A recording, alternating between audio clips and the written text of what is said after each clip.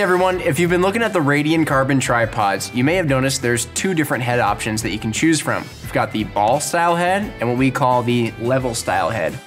But what's the differences between them and which one is right for you?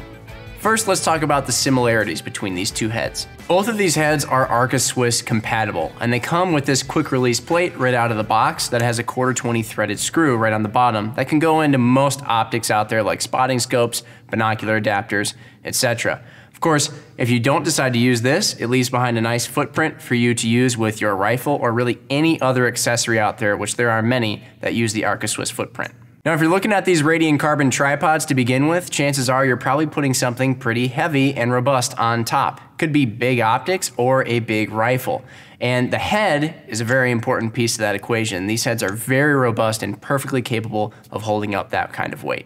Of course, to go along with these really tough and durable heads, the legs on these Radian Carbon tripods are very strong and durable to hold up anything you throw at them. Both these heads atop these tripods can make for great platforms for long-range shooting, whether that's competition or even some hunting scenarios, with precise adjustments and really smooth operation.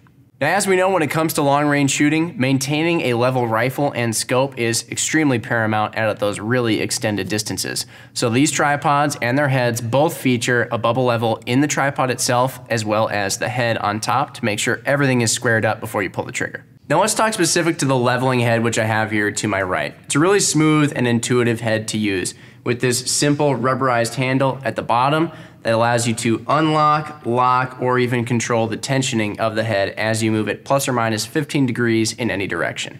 The fluid motion of this head allows for really smooth adjustments on the fly, and the low profile nature of its design means there's less stuff to get snagged on and you still end up with a really heavy duty head that's going to hold up all your equipment, and it even dampens vibration. Now, speaking even further to the steadiness and rigidity of this particular head, while both the ball and leveling head are really rock solid, if I had to pick one that was going to have less bounce or less perceived shake or any influence the shooter may be imparting into a firearm when they have it mounted up on a tripod, just by nature of this design, this is a little bit more steady.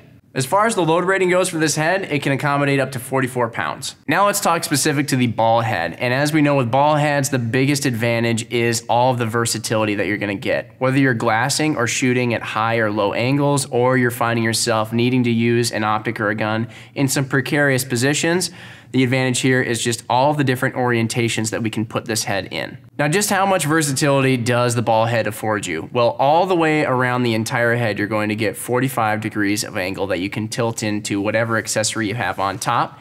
And if you move it around to the side here, you'll be able to see that there are two notches cut out of the body in the head that allow you to go all the way up to 90 degrees of angle. Now, as far as locking and unlocking the head or adjusting the tension, there are 3 knobs on the side that allow you to do that. The larger knob adjusts the tension of the head that you have. It can go loose or give you a nice solid resistance.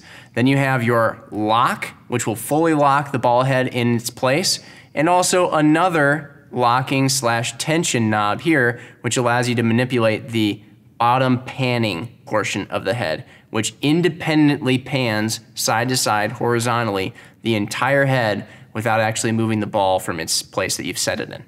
Now, when using the panning feature of this tripod, we all know that precision is very important. So as you move the tripod head around, we've given you reference marks at each 2.5 degree interval to denote just how much you've moved.